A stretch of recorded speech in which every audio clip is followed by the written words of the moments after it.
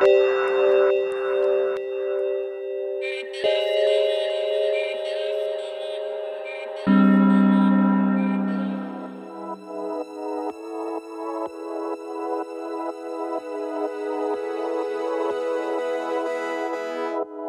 here at the National Cycling Centre. This is my place of work. This is where I come in every day.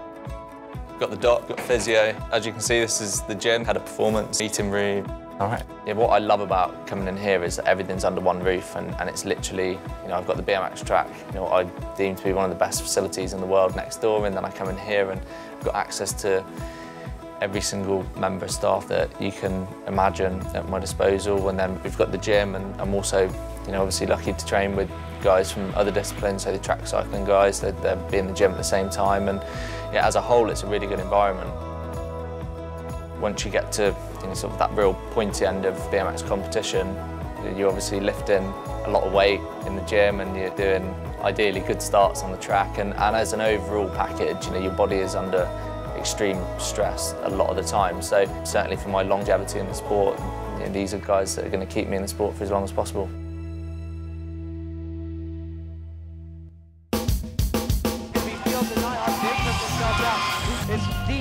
He's at second, Liam Phillip, he takes his second. Difficult decision to miss Argentina. That's a race that I do really enjoy.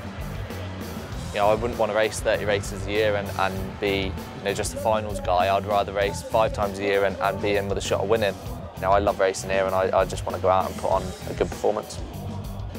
Yesterday I was really pleased with how I performed. Everything was just going how I wanted. My starts looked great and they felt great. And then I woke up today and just a completely different ball game, really. I can't put my finger on why. I've just been lethargic. Yeah, it's been a real battle for me to, you know, get to the end of race day.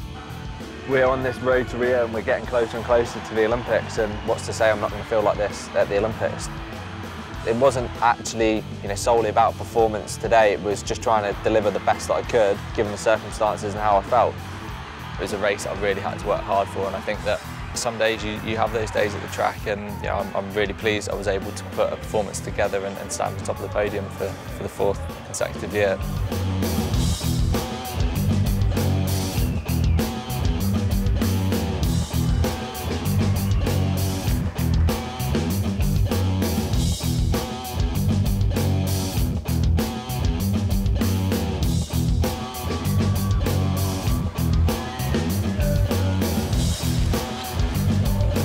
For me, Papendal wasn't the best weekend. It was probably the most disappointing race I've had in the last 12 months, but I'm looking forward to racing this weekend. This is obviously World Championships and a chance to wear the rainbow jersey. It's something that I look forward to every year, and yeah, the last step before going to Rio for the Olympic Games.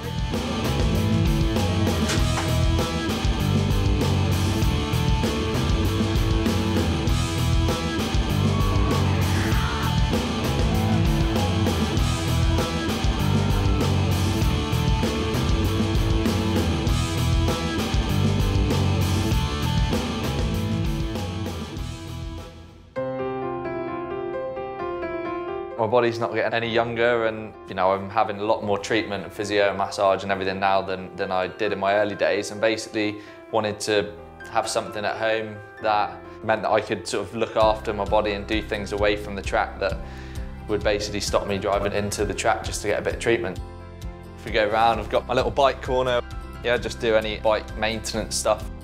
We have nothing cycling oriented in the house. We want it to be a home, and cycling as a whole doesn't define us as individuals, and we don't want to feel consumed by what we do. We both love what we do, but ultimately when we come home we want to be able to shut off and just be, you know, sort of normal people.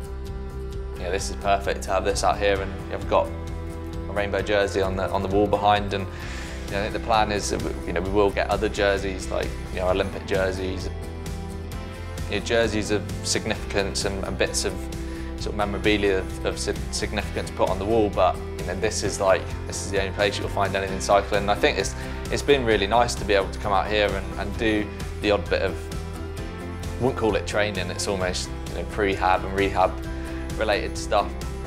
You know, we're only, what, 25 metres away from the house, but this being like its own separate entity means that, you know, you're here to work. It's an investment into my future in the sport.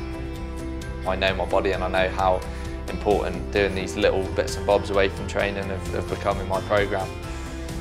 I do actually spend as much time doing physio and rehab and injury prevention and getting soft tissue massage and doing all those things. I spend as much time doing that as I do training these days, so it's yeah, it's a massive part of trying to maintain being at the top of the sport.